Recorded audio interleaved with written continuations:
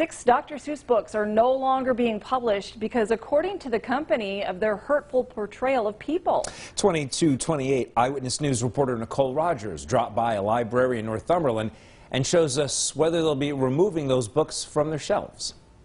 Dr. Suess is an international icon. If you show a kid this red and white striped hat, many will recognize it from The Cat in the Hat. But a deeper message is being analyzed within these books. Many of us grew up flipping through the pages of Dr. Suess books. As soon as children can talk, they walk in and they'll see our Dr. Suess character, our Cat in the Hat, and they recognize it.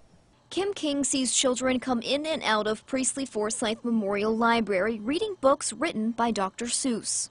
It's intergenerational that a child can talk to their grandparent or great-grandparent, and the parent will, they will know who Dr. Suess is.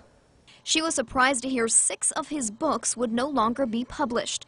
Dr. Suess Enterprises announced they'd be pulling the books, including And to Think That I Saw It on Mulberry Street, If I Ran the Zoo, and The Cat's Quizzer, saying that they portray people in ways that are hurtful and wrong.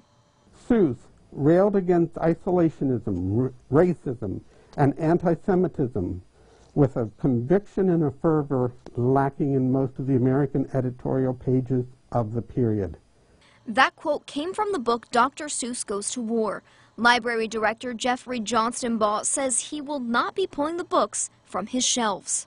This man knew what it was like to have controversy, to be inclusive of people. So what comes in these books we think should be a choice of the parents. In Northumberland, Nicole Rogers, 2822 Eyewitness News.